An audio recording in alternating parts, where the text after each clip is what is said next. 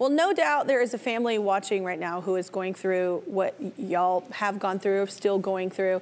So what do you want families out there to know? I think I can speak to parents, maybe.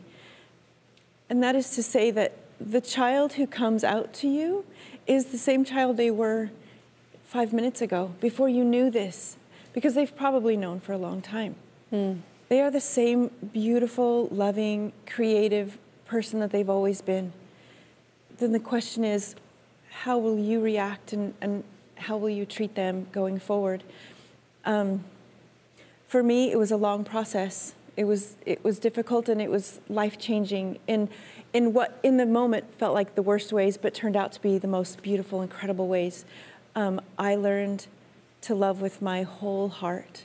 And I think what I would say to other parents is to trust your child and just love them and listen to your own heart. Don't listen to anything outside of you. No one knows your child the way you do. No one can love them the way you do.